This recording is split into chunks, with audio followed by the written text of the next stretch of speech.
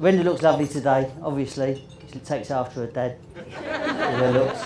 That might be her mum, but you know, I'll take a bit of credit for it and all.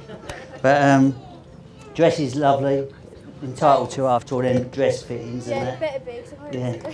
It says you can't sit in it, walk in it, or do nothing, but it looks all right.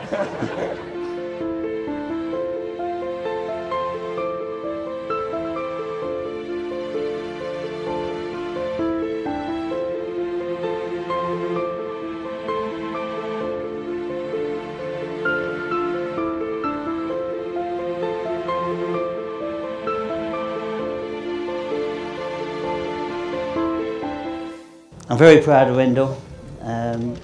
She's turned into an amazing young woman.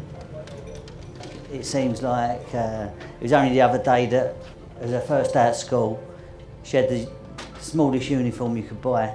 It was still miles too big, it drowned her. And today she's in a wedding dress and getting married. She's still small though.